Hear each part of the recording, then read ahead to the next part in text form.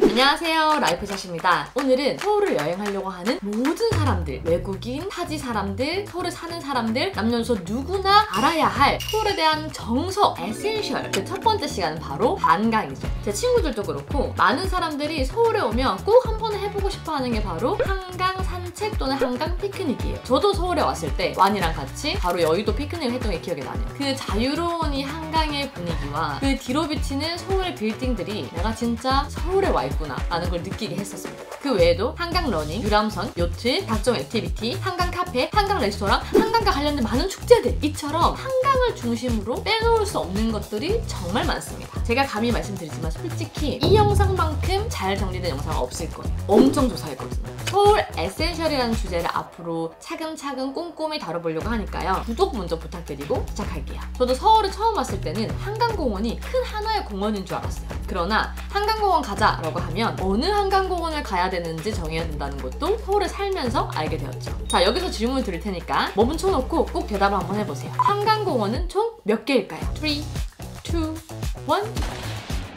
두 번째 질문 들어갑니다. 서울에 있는 한강대교의 개수는? 3, 2, 1. 어떠신가요? 맞추셨나요? 오늘은 이 수많은 한강공원들 중에서 가장 대표적으로 많이 가는 탑5 한강공원을 면밀하게 살펴보고 나서 특별한 특징이 있는 공원들, 그리고 전체적으로 한 번씩 짧게 한번 둘러볼 거예요. 내가 한강공원 잘 모른다 하면 전체적으로 한번 보시는 것도 정말 괜찮은 선택이라고 생각이 듭니다. 하지만 나는 좀 잘 아는 데라고 하시는 분은 이 타임라인을 보시고 선택해서 올라가시면 돼요. 자, 그럼 바로 시작해볼게요. 첫 번째, 여의도 한강공원. 정치, 금융, 언론의 중심지인 여의도에 자리하다 보니 탁 트인 잔디밭 뒤로는 여의도의 빌딩 숲이 펼쳐져 있어요. 그리고 앞에는 시원한 마포대교가 뻗어 있답니다. 대중교통으로 접근성도 좋고 주변에 따릉이를 대여할 곳이 많다는 점과 배달존, 돗자리를 대여할 곳이 잘 형성되어 있다는 점에서 한강 피크닉을 생각한다면 가장 편리하게 이용할 수 있는 공원이에요. 그래서 저녁이 되면 다양한 연령대의 사람들이 돗자리를 펴고 3, 4, 5 모여드는 곳이죠. 친구들하고 앉아있다 보면 헌팅까지도 가능할지 몰라요. 탁 트인 넓은 잔디밭에 서울뷰와 한강을 즐기기 좋아서 낮에 가면 돗자리를 깔고 멍 때리기 좋고 가볍게 산책하고 자전거 타기도 좋은 곳이에요. 여의도 한강공원에서는 봄꽃축제와 각종 공연 및 마라톤 행사, 그리고 커다란 도깨비 야시장, 또 세계 불꽃축제가 열리고 있습니다. 대표적인 수상 레저로는 유람선이 있죠. 이랜드 크루즈 한강 아라호라는 유람선인데요. 크게 비싸지 않은 선에서 런치와 디너까지도 즐길 수 있는 코스가 있어서 홈페이지에 들어가서 한번 확인해 보시기 바랄게요. 여의도 한강공원 주변에는 서울의 랜드마크라고 할 수 있는 더현대 백화점이 있습니다. 근처 여의도 공원에서는 특히나 봄에 벚꽃 축제할 때는 꼭 한번 같이 들러보세요. 여기는 서울에 처음 방문하신 분들한테 추천하기 좋은 곳이에요. 왜냐하면 이용하기 편하기 때문이죠. 그리고 부모님 모시고 가기도 좋고요. 저녁에는 헌팅을 노리는 솔로분들 추천드립니다. 두 번째, 반포 한강공원. 반포 한강공원은 달빛 무지개 분수, 잠수교, 새빛둥둥섬, 설해섬 등이 있어서 가장 다채로운 한강공원이라고 생각이 돼요. 반포 한강공원에 도착하면 시원하게 트인 잠수교가 반겨줍니다. 특히 뚜벅뚜벅 잠수교 축제 때는 매주 일요일 차량을 전면 통제해서 오로지 축제를 즐길 수 있게 한답니다. 시원한 잠수교에서 쏟아지는 분수를 보는 게 또 묘미인데요. 특히 무지개 조명을 쏘는 달빛 무지개 분수는 세계에서 가장 긴 교량 분수로 기네스에도 등재되어 있으며 물을 뿜을 때마다 아름다운 풍경을 연출해서 서울에 산다면 한 번은 꼭 봐야 할 멋진 야경이죠. 반포대교 무지개 분수 시간은 아래와 같습니다. 반포 한강공원이 분명히 넓은데 앉을 곳이 없다고 느껴져요. 왜냐하면 늘 사람이 많기 때문이죠. 다채로운 만큼 축제가 정말 많은데요. 특히 잠수교와 연계해서 구경할 수 있는 게 많아요. 뚜벅뚜벅 잠수교 축제, 반포 무지개 다리, 그리고 이거와 함께 열리면 사람이 미어 터지게 되는 도깨비 야시장까지. 도깨비 야시장은 팁을 드리자면 오픈 시간보다 일찍 가셔서 한강공원을 즐기다가 오픈런을 해야지 푸드트럭을 이용할 수 있고요. 때를 놓치게 되면 음식 하나를 받는데 기본적으로 1시간 이상은 걸립니다. 만약에 내가 늦었다고 하면 차라리 반포 한강공원에 도착하기 전에 음식을 미리 사서 가는 걸 추천합니다. 배달은 거의 힘들다고 봐야 하고 돗자리 까는 곳과 배달존이 그리 가깝지 않아서 포장을 더 추천드려요. 사람이 정말 많으니까 아이가 있으신 분들은 축제 기간 피하시는 게 나을 수도 있습니다. 인공섬인 설해섬에는 시기에 따라서 상반기에는 유채꽃 축제, 하반기에는 메밀꽃 축제가 열리는데요. 어쩜 핫플인 걸 아는지 사진 찍기에 너무 이쁘게 피어 있습니다. 서울 도심 속에서 이런 곳을 볼 수 있다는 것 자체가 의미 있는 곳이죠. 액티비티로는 역시나 요트나 보트, 수상스키 등이 있겠지만 예약이 치열했던 것 중에 하나는 세빛섬 앞에 있는 튜브스터입니다. 시간당 가격이 정해져 있으니까 여러 명이랑 오는 거를 추천드리고 알코올은 반입 금지예요. 음식을 먹을 수 있긴 한데 멀미를 이기셔야 할 거예요. 그래서 웬만하면 가벼운 간식만 들고 타세요. 반포 한강공원 근처에는 고속터미널역이 있는데요. 여기랑 연계되어 있어 또 신세계 백화점이 있죠. 보통 여기서 쇼핑을 하거나 음식을 사서 와도 좋은데요. 사실 관광지라고 할 게 딱히 없는 게 반포 한강공원 자체가 관광지이기 때문이에요. 반포 한강공원은 축제를 즐기러 온 친구들하고 오면 가장 베스트일 것 같아요. 커플과 온다면 좀 싸울 수 있지도 않을까? 왜냐면 사람이 너무 많기 때문이에요. 그래서 커플들이 오신다면 축제 때보다는 배달 음식이나 도시락을 포장해서 피크닉을 즐기고 야경 분수를 보는 게 좋을 것 같습니다. 늦은 저녁에는 세비섬을 가서 놀아도 좋아요. 팁을 하나 드리자면 화장실은 1층보다 옥상 정원을 이용하시는 게 더 편할 겁니다. 세 번째, 뚝섬 한강공원.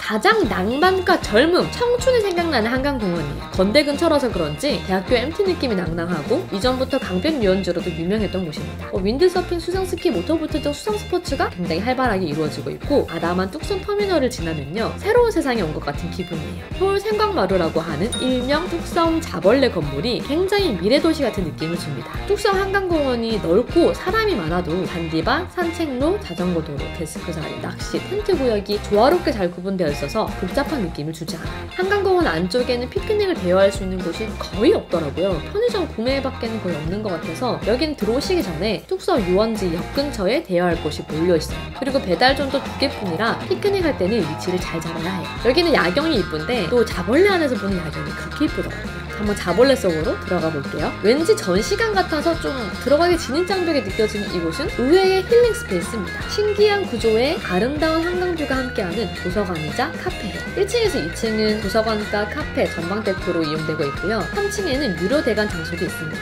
조용하게 힐링하기에 제격이에요. 특히 밤에는 전망대에서 보는 야경이 이쁘더라고요. 자벌레 안에 음식물 반입은 안 됩니다. 하지만 카페가 굉장히 저렴하니까 한번 이용해보세요. 낭만적인 공원이라고 하는 거에는 이것도 한몫합니다. 음악 분수, 물론 가동 시간이 있고요. 여기 앞에서 이제 춤을 추시는 분들이나 어린아이를 보고 있으면 여기가 정말 영화 속 장면 같다라고 느껴지는 곳이에요. 뚝섬에도 아리랑 하우스라고 해서 선상 카페, 레스토랑이 있어요. 여기서 오리보트나 모터보트를 탈 수 있더라고요. 그 외에도 수영장, 또 특이한 게 눈썰매장이 있어요. 수영장 수질 관리도 잘 되는 편이지만 눈썰매장을 할 때 특히 좀 재밌다고 하더라고요. 겨울이 지나 봄이 올 때는 장미공원이 있기 때문에 장미축제 또한 있습니다. 뚝섬 한강공원이 멋진 야경으로 유명한 이유는 일단 탁 트인 시야뿐만 아니라 롯데타워와 남산이 양옆으로 보이는 아주 멋진 야경을 관람할 수 있어요. 주변에는 성수와 건대 대학가 거리가 있기 때문에 놀거리가 굉장히 풍부한 곳이죠. 누구나 와도 좋을 것 같아요. 근데 여기가 좀 젊은 분위기. 그래서 텐트존과 음악 분수가 있는 곳은 연인이나 아이가 있는 가족분들, 그리고 자벌레가 있는 쪽은 친구들이랑 온다면 정말 최고일 것 같습니다. 자, 여기까지가 독보적인 탑3 한강공원이고요. 4에서 5위는 사실 거의 비슷합니다. 그냥 듣고 원하시는 곳을 가보시면 좋을 것 같아요. 네 번째, 망원 한강공원. 들어갈 때부터 가족 단위로 나온 사람들, 즉 어린아이가 가장 많았습니다. 그도 그럴 것이 탁 트여 있어서 시야가 넓고 산책로, 운동장 등 휴식 공간이 짜임새 있게 잘 조성되어 있거든요. 그리고 여기가 수상 레저를 즐기는 사람들이 특히 많더라고요. 수상 레저는 어느 한강공원처럼 다양하게 많은 곳이 있지만 여기가 유독 모터보트를 가지고 온 사람들이 많더라고요. 그리고 재밌는 게 가족들이 즐기기 좋은 해양열 오리배도 있었습니다. 가격이 사악하긴 한데 어린아이가 있는 가족들이 배에 신경 쓰지 않고 쉽게 운전하면서 재밌는 시간을 보낼 수 있는 레저 활동인 것 같아서 추천드립니다. 끝으로 망원에만 있는 특별한 곳도 있습니다. 서울 함공원. 서울시 최초의 함성 테마파크로 총 3척의 태엽군함을 이용해서 조성해둔 곳이에요. 이색적인 전시도 볼 수 있고 함 안을 둘러볼 수도 있어요. 되게 재밌더라고요. 그리고 여기서 바라보는 선셋이 정말 아름답다고 해요. 망리단길, 망원시장에 맛집들이 많이 들어서면서 망원동은 아무래도 요즘 트렌디한 동네로 자리 잡고 있죠. 망원동만의 아기자기한 가게와 거리 분위기를 좋아하는 분들은 함께 여행을 해봐도 좋을 것 같아요. 그리고 주변에 망원정, 절두산 성지 등 문화유적지가 있으며 월드컵 경기장 맞은편에 저희가 갔었던 문화비 축기지도 있답니다. 망원이 마포에 있다 보니까 여의도랑 또 은근 가까워요. 그래서 낮에는 망원에서 놀다가 자전거를 타고 여의도로 가셔도 좋고, 망원 선셋이 워낙 이쁘다 보니까 낮에 망원동에서 놀다가 노을 질 때 맥주 한 캔 하면서 망원 한강공원에서 여유롭게 시간을 보내보셔도 좋습니다. 활기가 넘쳤던 공원인 만큼 액티비티를 즐기는 친구, 자전거 타기를 좋아하는 친구와 오시면 가장 좋을 것 같아요. 그리고 맥주와 노을, 감성을 좋아하는 연인과 친구와 온다면 망원동과 함께 연계해서 즐기기 좋을 것 같고요. 아무래도 야구장도 있고 서울함도 있다 보니까 초등학생 자녀를 둔 가족분들이 오시기에 좋을 것 같아요. 망원에는 물 위에 떠있는 스타벅스가 있는데요. 사실 여기보다 좋은 곳이 바로 잠원 스타벅스예요. 이따가 얘기 드릴게요. 5번째, 잠실 한강공원. 잠실 한강공원은 넓고 큰 나무들이 많아서 유럽 같은 느낌이 든달까요? 드라이브 길도 있고요. 이쁜 정원도 있어서 구경하며 산책하기에 좋더라고요. 다른 공원은 좀 더 생기있고 떠들썩한 분위기라면 잠실은 좀 넓고 차분한 분위기였습니다. 여기도 가족 단위로 오기 좋은 체험장들이 있습니다. 어린이들의 자연학습과 가족 단위 소풍 장소로 인기가 높은 자연학습장이 있고요. 현재 공사 중인 커다란 수영장이 있고 또 잠실 수중보의 물고기 길은 남녀노소 할 것 없이 살아있는 한강을 직접 느낄 수 있는 곳이에요.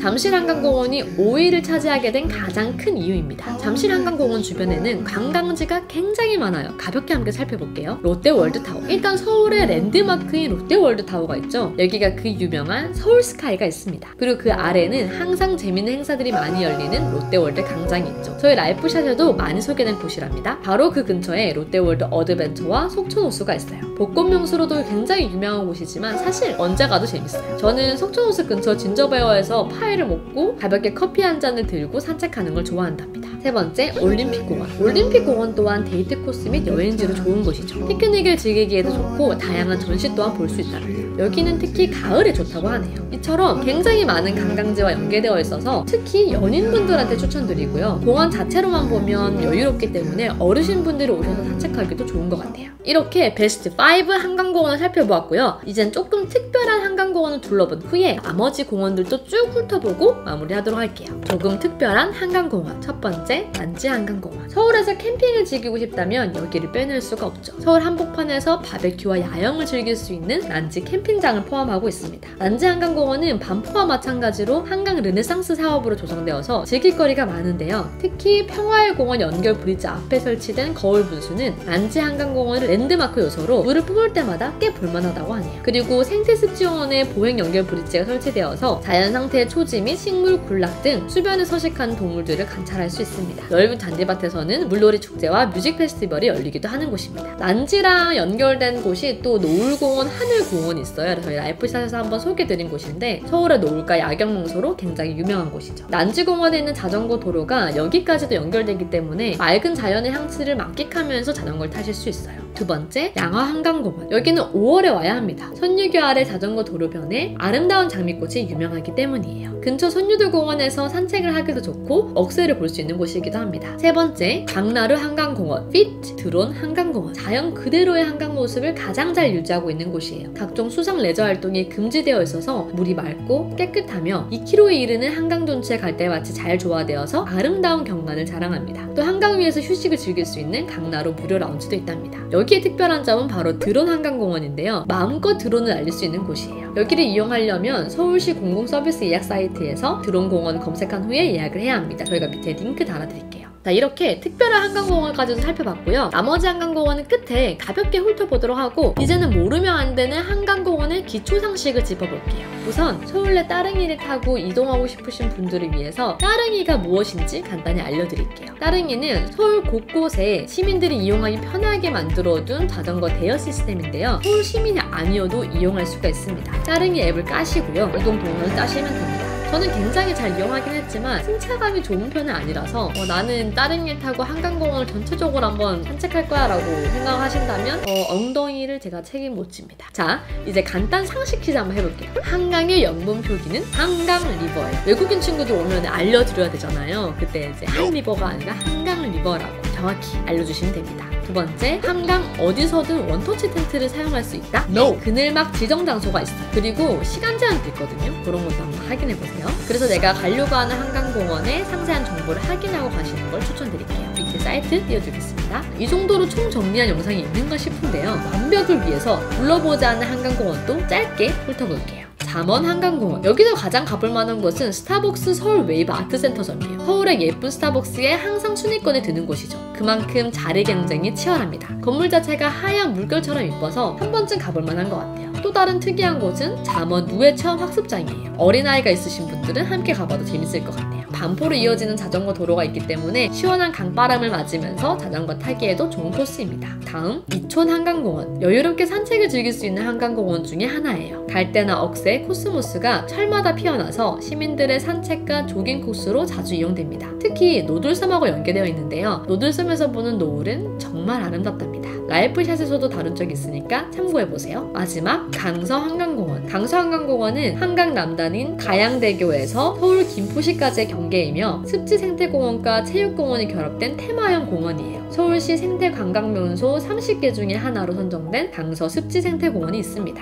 자, 이렇게 저희 라이프샷의 서울 에센셜 제1막 한강에 대한 모든 정보를 한번 살펴봤는데요. 많은 정보를 담고 있는 것만큼 좀 길었어요. 저희가 여행자 입장에서 누군가는 이 한강을 총 정리해줬으면 좋겠다라고 생각을 했는데 잘 없더라고요. 그래서 이 영상 하나로 끝낼 수 있게 하자 하고 최선을 다해 만든 영상입니다. 여러분 이게 좋으셨다면 저장도 해주시고 또 누가 서울에 놀러 온다고 하면 꼭 공유를 해서 이런 좋은 정보들 많이 알려주시면 센스 있는 구독자시겠죠? 저희가 한강에 대해서 많이 다뤘지만 사실 이 한강 카페나 한강 레스토랑 같은 경우에는 매달, 매해 새로운 것들이 생겨나거나 달라질 수 있기 때문에 이런 것들은 이제 에센셜에서 빼고 그래서 아마 트렌디한 장소들은 앞으로 올라가는 영상들을 통해서 확인해 주시면 되고요. 이 에센셜 영상에는 좀 더 본질에 가까운 정보를 담았다는 점 양해 부탁드립니다. 오늘도 영상 끝까지 봐주셔서 너무나 감사드리고요. 앞으로 서울 여행과 국내 세계까지 넘어서 함께 하길 정말 바라겠습니다.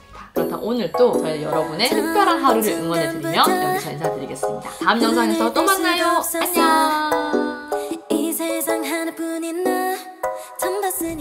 오늘 저기 발이 이렇게 막 이렇게 재간둥이냐? 너 하이퍼 칠 줄 알잖아. 하. 벌레 있다. 왜 그렇게 웃는데? 벌레가 만나고 놀랐는데 네가 취미라는 거야.